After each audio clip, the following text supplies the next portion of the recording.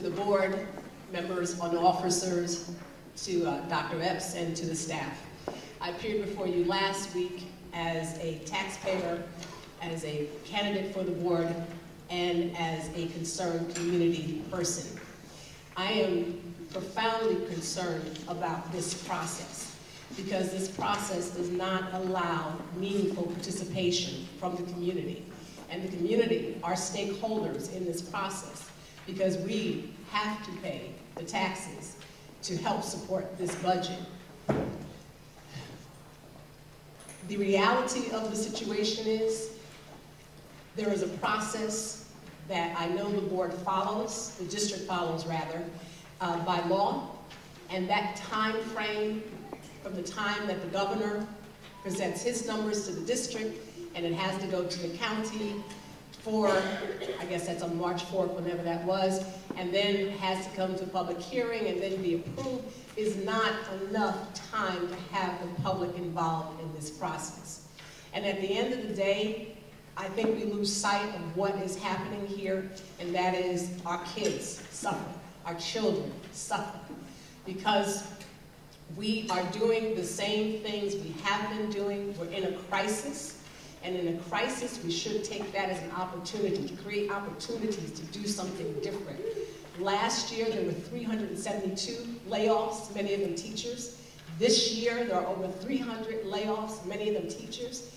And an increase in the class size in our classrooms that would make our teachers even less effective, make it even harder for them to do the jobs than it is now, is not giving our children the education that they deserve and that they desperately need today to succeed.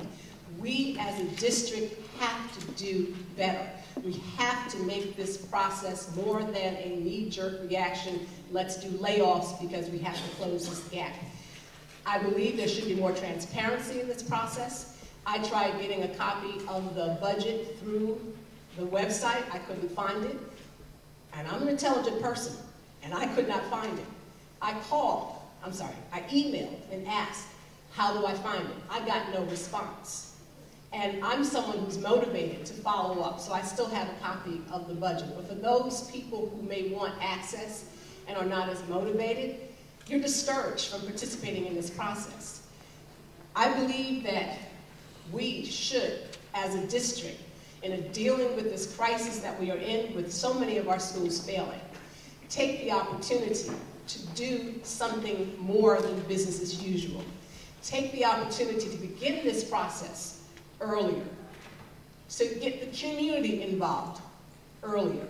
We may not have the numbers, but with a $600 million plus budget, there is enough there to look at, to evaluate, to consider, to see where resources are going, to find other solutions other than laying off teachers that hurt our kids. We can't continue to do this. We can't continue to have our schools failing. And as long as we do this as business as usual, what do they say about doing the same thing and expecting a different result? That's where we are. So I would hope going forward, because I don't believe anything's going to happen tonight or this year with respect to this budget, but I would hope going forward as a district, we take the opportunity to do something different, to do something that would involve the community, that would make this process more transparent.